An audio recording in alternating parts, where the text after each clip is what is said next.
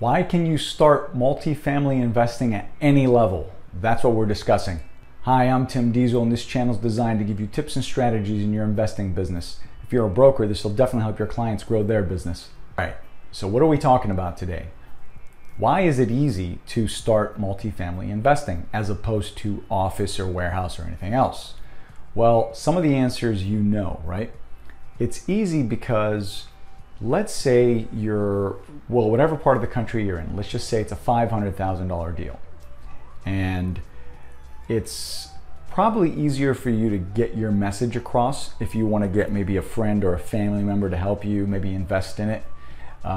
That's number one. It's much easier to get people on board. You start trying to get someone on board with a warehouse deal or a redevelopment of a hotel, might be a little tougher. It might be a little more difficult for everyone to swallow, right? Apartments are easier because most people have lived in them. They understand them, they know how the leases kind of work. Maybe they don't know the ins and outs or the intricate dealings of everything, but they kind of know how it is, right? You pay your rent on time, you're not allowed to do crazy things, no noise. We kind of get the gist of everything. So the first step is it's easier to get someone on board to help you invest. It's easier to get a bank to help you with a loan.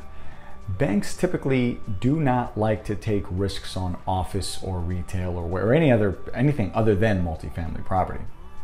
They like 4, 5, 6 units, whatever it is, they look at that more favorably. So it's easier to get the financing from your lending institution or your partners investors. Now, number two is management. It's easier to find management. It's not easier to manage the property, but it's easier to find management. Most people are property managers. Maybe they live on the property, they live on site. It's easier to find a handyman. Maybe your handyman can manage a lot of the property for you if it's not that big. If it's a 15-unit building, you typically wouldn't get a professional management company, right? It wouldn't make sense. You could somehow create a team to manage that property for you.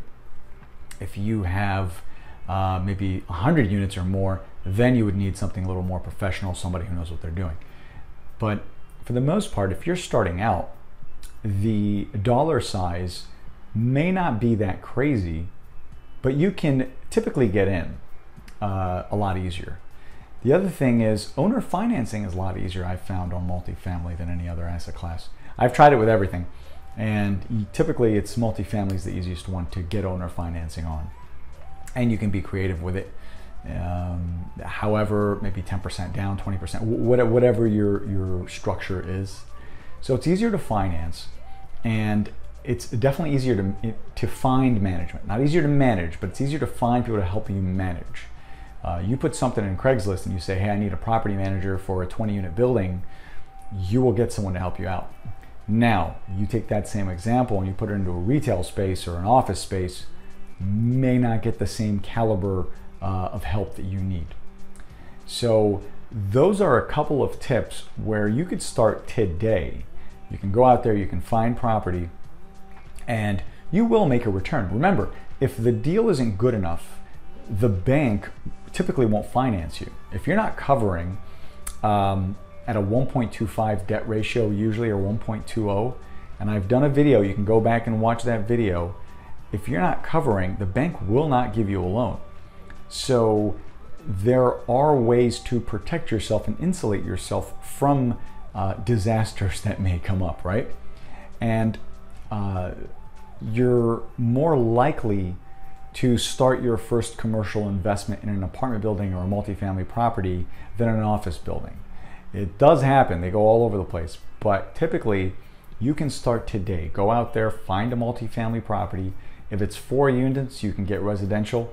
It's typically not commercial though. If it's 5 units or more, you can get into a commercial property. You can go ahead and call, and you can get your foot in the door and start looking and start seeing what's out there. It's not that difficult at all. Okay, so I want to share a story with you, and it'll kind of maybe give you some perspective on everything. When I was first apartment investing, when I first started to invest in apartments, I didn't really know what the right information was. Remember, there wasn't a lot of this stuff online back then. And when I would look, I would start smaller, right? I would start with maybe a 8 unit or a 10 unit. Well, the first thing I would do is I would call the broker and I would say, hey, give me some information about this. In some cases, you'd contact the owner, right? Because it would be, maybe the owner was the guy representing the property or whatever the case is. And I would ask them, hey, what are you guys looking for? How'd you come up with this value? And after some analyzing on my end and everything, I'd say, okay, well, I can come up with this. I probably only need 10, 20% down. Well, banks used to do 90% financing, 95% financing in commercial. I'm not saying that was a good idea, but they made it easier for people to get into these properties. And my very first experience with this was it's easier to get into these commercial properties, the bigger properties, because I saw so many people paying rent as opposed to a single family home. It just made a lot more sense to me.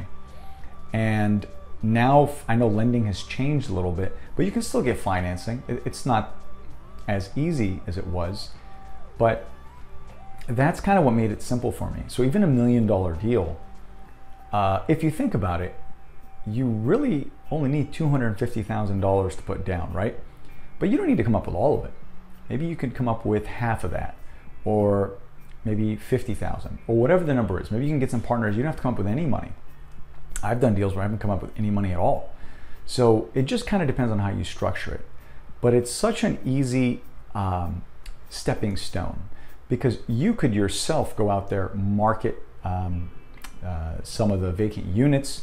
You can show it to some of the tenants. You can start filling it up, and you can save some of that property management cost.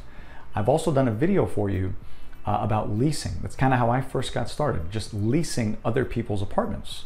And you can make pretty decent money on it. But if it's your property, you're not going to charge yourself. It's a good way to get started. All right, my question for you is, what's stopping you from going out there and making an investment today? All right, guys, like this video, subscribe to this channel, especially if you found this useful. Thank you so much for watching.